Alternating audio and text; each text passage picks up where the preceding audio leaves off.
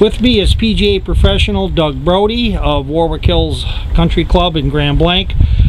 You have hosted the AJGA for the last several years. What does it mean to host these kids? You know what, Warwick Hills has always prided itself on hosting championship golf. So to have a chance to have the best players in the country and in the Midwest here being tested at Warwick Hills is special, both for our membership in this town, as well as I think it's a great treat for the kids. So. Now, as far as what are the signature par 3, 4, and 5 holes at Warwick Hills?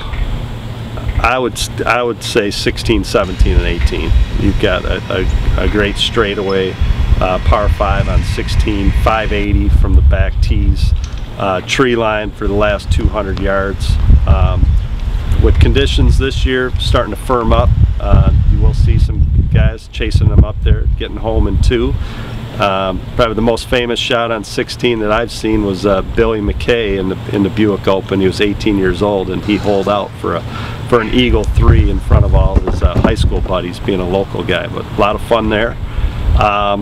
17, our signature hole, one of the best holes in tournament golf on the PGA Tour for many years. 197 yards from the back tee.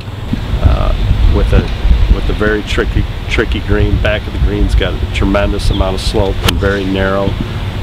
It's really good to keep the ball below the hole there. You miss the green right or left, and you're going to have a really hard time making par on 17.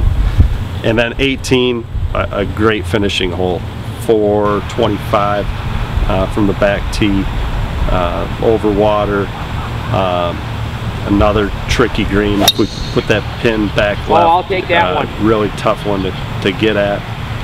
Lot of tremendous historical shots there on 18 as well. So we've got as good a finish as there is, I think, in Michigan.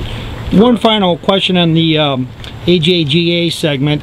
What are one thing that the kids really have to think about that they might not have thought about coming into this tournament to play this course successfully? Yeah, I would say the greens. We've got some of the biggest greens you'll see at a private country club. Course was built back in the 50s. So getting your pace right. The greens are running 11 plus, so they're extremely fast. You can get some 40, 50, 60 foot putts to where you really need to get your pace or that ball's going to get away from you.